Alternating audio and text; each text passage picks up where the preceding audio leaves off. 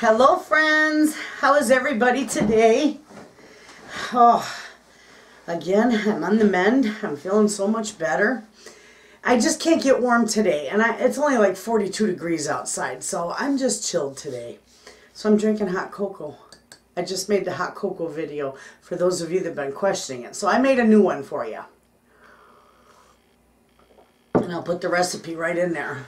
Anyway, I haven't done much in the last few days. I have been spending so much time with my grandkids. We've been having a ball. And I took them the other day, I got them from school to, well, my little Tootsie Belle, they go to different schools, different school districts. But she was out of school for like 4 days with pink eye. They had a pink eye outbreak at school. And so she was out of school, so I had her most of the week. And little Nene was out of school one day. But Friday when I picked little Stella Belle up from school, we went into Manistee, and I had to go get do a couple errands anyway, and I thought, well, let's go to Goodwill and see what they got going on there. So we're in Goodwill, and I'm tightwad. I'll just be, looking for unique stuff or real inexpensive items that I could use. So anyway, we're in Goodwill, and we're having a ball in there, and the little girls said, Stella and Sadie said to me, hey Nana, we just want to go look at the toys and go look around for a little bit and do our own thing. And I'm like, okay, we're in Goodwill, you're fine. They're old enough, they're not going to get into trouble or anything like that. So they did, and I was looking through the pots and pans and all that good stuff, and they were over by the toys. Well, I come around the corner.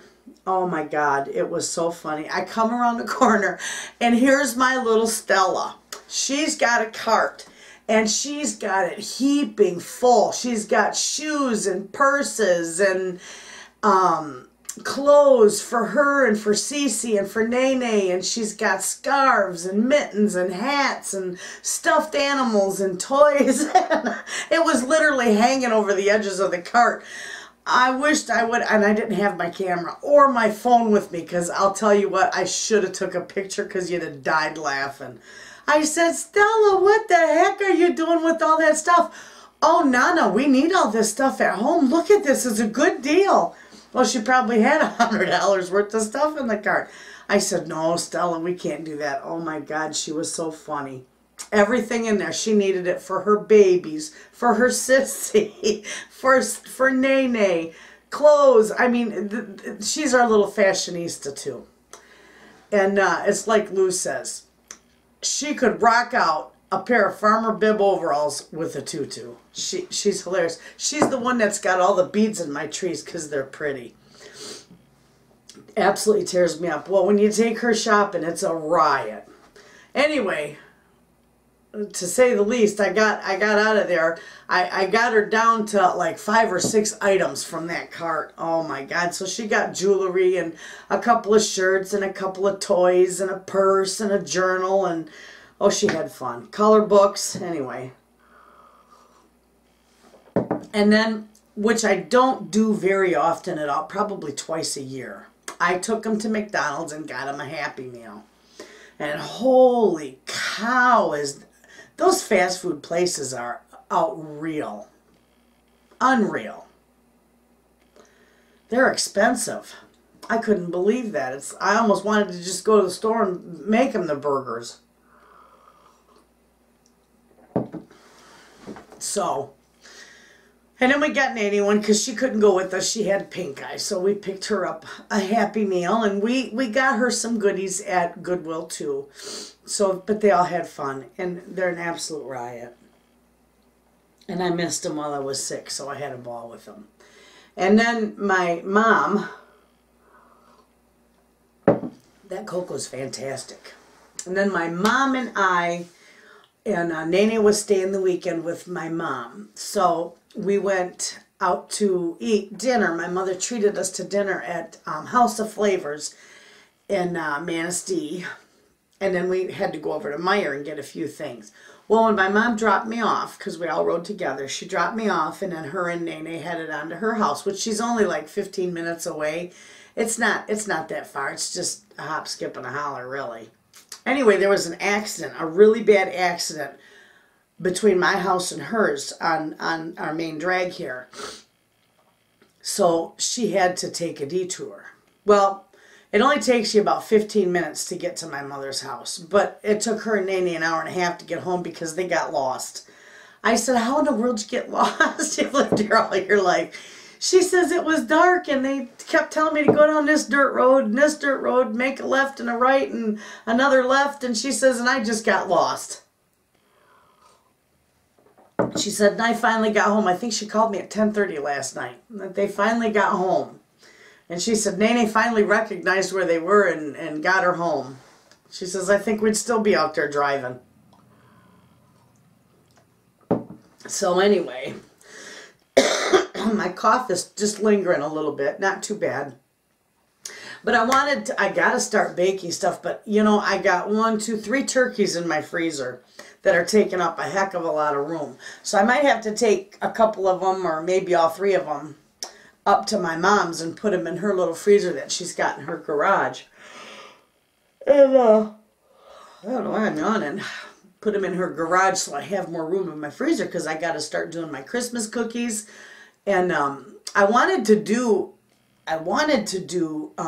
make-ahead meals, like, you know, the stuffing balls and the sweet potatoes and some of your make-ahead dishes that you can freeze, the make-ahead dinner rolls and stuff like that, and do some videos on it. But friends, I don't have any room in my freezer. My freezer is jam-packed, especially with those 3 turkeys in there. So if I can get those 3 turkeys to my mother's and put them in her freezer, that will, you know, open up some room for me to do those other videos that I want to do. Otherwise, that'll be something I will do, but it'll be for like Christmas time. It'll be for Christmas if I don't get the room. Because I have been busy packing that freezer. I can't get another thing in. I thought I was going to have to sit on it to shut it. It's crazy.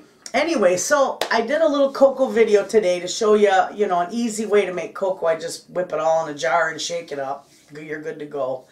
And then I'm making yogurt, because while I was sick, I had to take really strong antibiotics. And, you know, they just tear your insides up. They kill everything.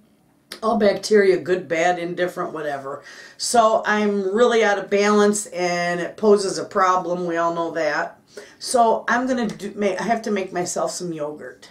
I would like to make kefir, but I don't have the ingredients to make the kefir, which I'll do that in a video some point in time. That's a little pricey to make.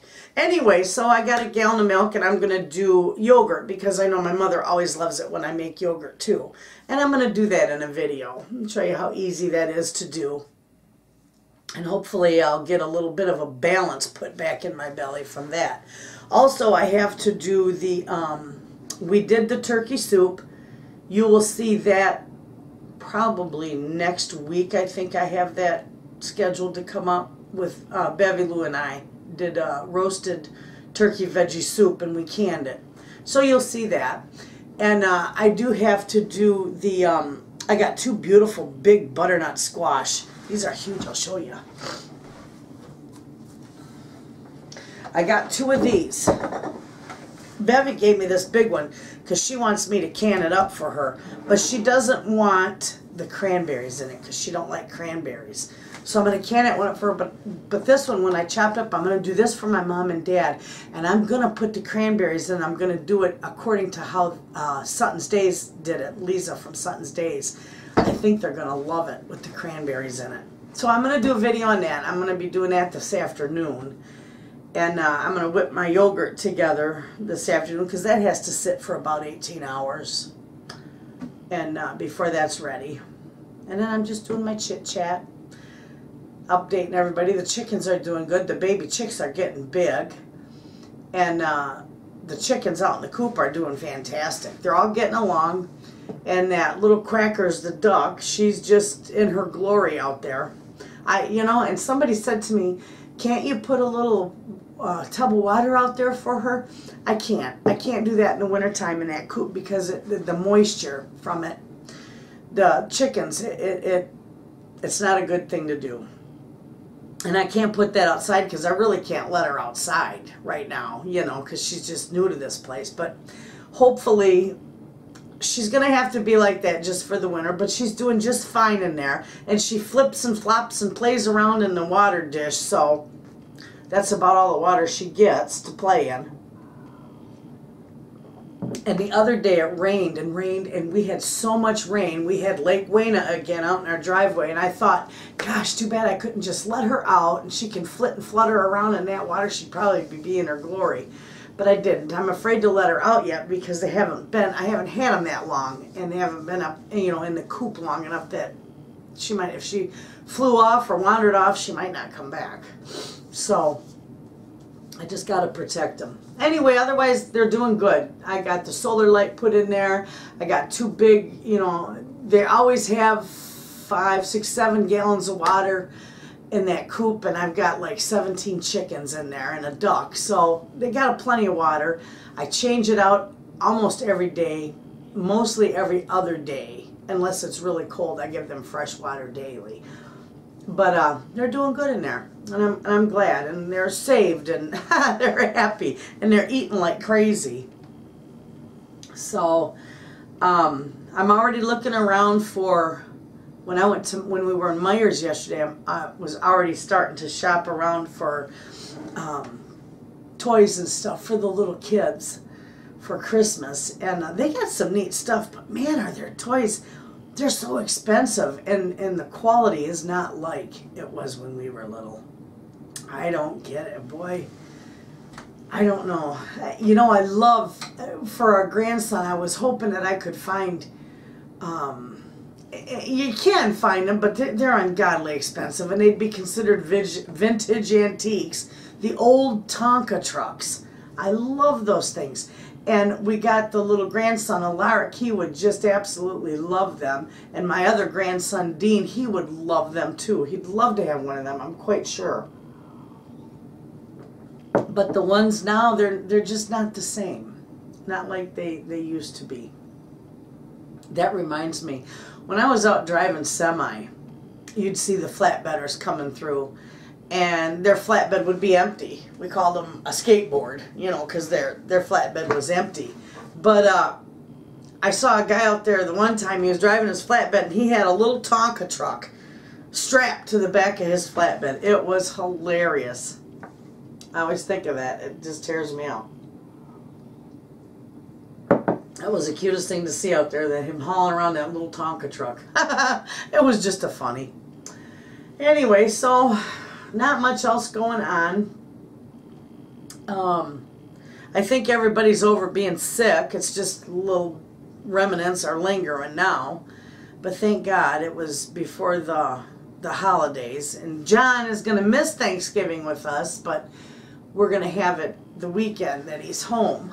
So he's down in Georgia right now, going through the training class to be a trainer, because he's trained people how to drive semi many times, but they always make you go through a class. And another, it was funny because he said, I gotta take a driving test. And I'm like, what do you mean you gotta take a driving test? What do you gotta take a driving test for?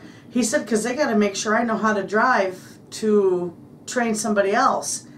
And I'm like, oh,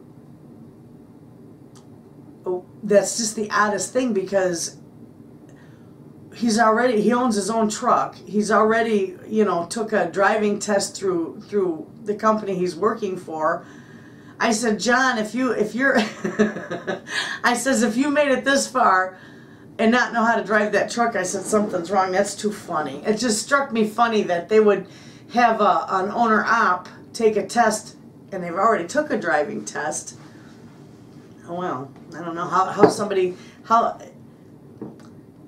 they have to take a road test. Well, it's probably DOT required too. But they have to take a road test when you go, no matter what company you go to work for, no matter how long you've driven, any company that you start working for, you have to take a road test. They have to have it on file for DOT. So the company where he bought his semi, he had to take a road test when he started in there. And then he, you know, he purchased the semi, and now he's going to train people how to drive. So there'll be students with him.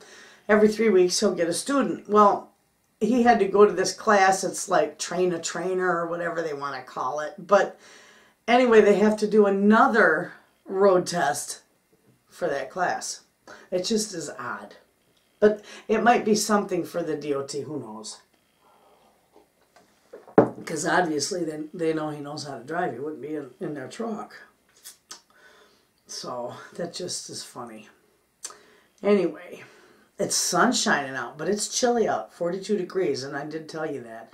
But it's sunshine, and we've had a lot of sunshine these last couple days. I wanted to go up to Lake City while it was nice out and go to the, what is it?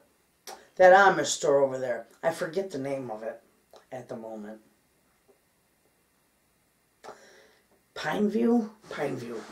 Anyway, I wanted to go up there last week, but I didn't get a chance to go up there last week because I had Tootsie Bell with pink eye. And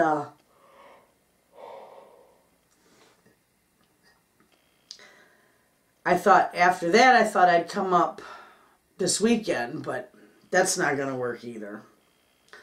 So I got a few groceries at Meijer that were on sale. I really don't need anything. First off, look at my freezer. You almost have to sit on it to shut it. My pantry is packed. I mean, you know, I could get a little more canned goods, you know, store-bought canned goods, but I really don't need anything. I'm all set right now. So I thought, you know what, I'll just wait on it, because I did get a couple of other things that, you know, really weren't in the budget, but I grabbed them because it was other things that I needed. So it's all good. I can go another day when it's nice out, because it's like 50, it takes you about, I think it's 50 miles, so it takes pretty close to an hour to get there. And in the wintertime with bad roads, it'd take even longer. Well, I won't go over there in the wintertime with bad roads, first off. They'd have to be all bare roads, and it'd have to be sun shining out. Because I don't like driving. And listen to me, I'm a semi driver. Well, I haven't driven semi in a while, and I don't like driving in the wintertime. I drove through mountains of snow, mountains. I'm a seasoned driver. I just don't like driving a little car in the winter. So, and my Jeep's got to get fixed, because I don't know what it is, but it's got a new water pump, and it's got a new radiator. But there's antifreeze coming out somewhere, because it's all over the motor. Well, not all over the motor, not saturated, but it's like there's a drip maybe getting caught in the fan, and it's flinging it all over. So my son said, oh, bring it up to where he works, and he'll do a pressure test on it and find out where it's leaking. But so I can't really drive it other than maybe to the store and back. And right now my daughter's got the other car, our other vehicle, because hers is in the shop. So yeah, I can't take it much of any, not very far. Now I took it yesterday to run up to the dump and get rid of all our garbage, because every Saturday our garbage is included in our taxes. So every Saturday when the dump opens, we can take all our stuff up there. And nice for me, it's only maybe a mile and a half down the road. That's what's nice. And you don't have to sit in line, because it's just for the, you know, the village, pretty much. Anyway, I'm just a jabbering. I did a lot of cleaning yesterday. I scrubbed and cleaned my house, which is already scrubbed and cleaned. When you're home 24/7, you know, your house can only clean so much. But I rearranged and cleaned out underneath my two cabinets, one where I keep my Tupperware and my big bowls and stuff like that, and my roaster pans, and then the other one where I've got my cake pans, my pie tins, and my little bowls that I use for cooking and baking. So I straightened all those out, so those look really nice. And it took me a little bit. Cleaned out my fridge, which that never takes long, because my fridge don't get bad anyway. So The only thing I had in there was, when I give my chickens, I save the scraps for my chickens. But you know, people look at my fridge and say, well, what the heck is that? That's for the chickens. What's it doing in your refrigerator? Well, they don't want to eat rotten food. So you know, because I take it out once a day to them. So I have vegetable scraps and all kinds of scraps that I keep in a dish. And I just put a little lid on it and I keep it in the fridge so it doesn't, you know, get icky. That way they can have fresh scraps. And so I did all that yesterday. I took some of the stuff that was in the fridge, like some of the berries and stuff that were getting a little too soft to eat. I put in there because they will eat that. And stuff like that. I just putzed around. I love putzing in my house. I have got to get in here in the pantry again and go through and wipe stuff down because it's probably as dusty as can be. And I didn't do it last month. That's every month, faithfully, I usually come in here and I check all my lids and I wipe everything down. You know, I mean, I vacuum and dust more than once a month, but my jars is what I do once a month. Well, last month I didn't do it. And then I was so doggone sick, last month. And then I was sick this month. So I've got to get in there. But I haven't heard any ping, and there's no foul smell. So, you know, everything's probably safe. It's just that I feel I neglect it when I don't get in here once a month to check on it and rotate it and keep everything, you know, up to par in here. So I'll get to it. As soon as I get the stuff, the canning done and my yogurt made, maybe tomorrow I'll putz around in my pantry. Maybe I'll do a video. So anyway, not a whole lot else going on. I think I'm going to go because I got my yogurt I want to put together, and I want to do that in a video. And then I know it doesn't take much to can these two. It's not like I got a whole bushel of them to can, but I'm going to put these up in jars, and I'll show you that. I'm going to do a video on that too. So anyway, with that being said, I'm going to get out of here. And I'm going to go get busy getting my stuff done. Oh, I know what I was going to tell you. My daughter is a hoot. I said to my daughter, because I was sick, you know, I had that pneumonia, and I looked like I got luggage under my eyes. When you get sick, you get bags and black circles, and you just look like somebody beat the holy crap out of you. So, they're getting better, though. I mean, a lot of it's just from age, you know, unfortunately. It's a booger getting old. But when you're sick, it's so enhanced and it's worse. And I told my daughter, I said, sweetie, I said, when you go to Myers, I said, pick me up something for my under eyes so that it, you know, something that'll cover up a little bit of that dark circles and make me look a little more vibrant, you know. And she says, oh, I got the perfect thing for you. And she brings in cement powder. I said, are you kidding me? It probably would work and fill in everything.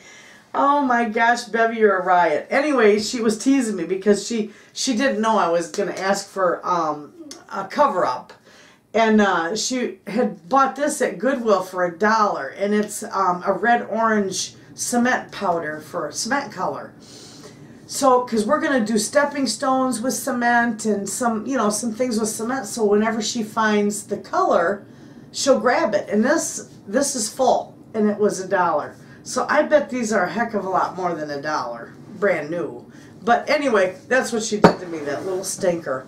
She hands me that, and she says, here, this will cover it up. Oh, God. My girls are a riot. All right, friends, I'm done with my cocoa. That was good. That video is going to be coming up, so make sure you try that because that stuff is fantastic. And I do tell you in the video, a lot of times when you get this dry milk, you know, I keep talking and I say I got to go. But that's all right. I want to tell you this because you'll see this before you see the cocoa video. But when you get the non-fat milk, and I get it, you know, right down here. And it's really, I guess it'd be easier to show you. if you can see, it's kind of like a coarse powder. It's got it's like little balls in there, okay?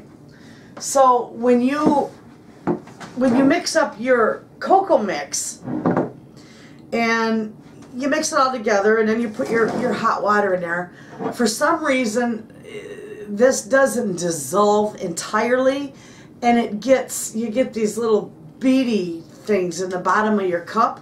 So beady things, listen to me. It's like beads in the bottom of your cup, almost like a tapioca, okay?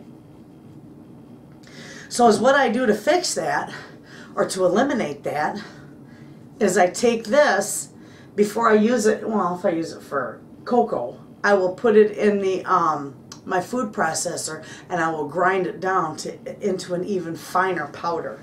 And then it works well in your cocoa mixes, in your Swiss mocha mixes, and all your, all your instant drinks. It works well in there as long as you grind it down into a finer powder. Then you won't have the beads in the bottom.